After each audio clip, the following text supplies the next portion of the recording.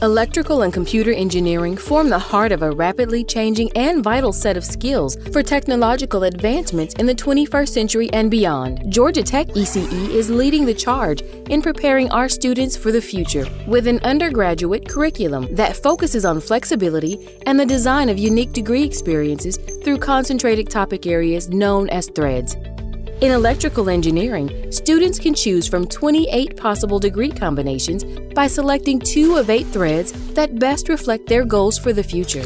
Our computer engineering degree reflects a total of 21 possible degree combinations that begin with choosing at least 1 of 3 fundamental threads in computer engineering, followed by a choice of up to 1 thread from 6 other threads in electrical engineering or computer science.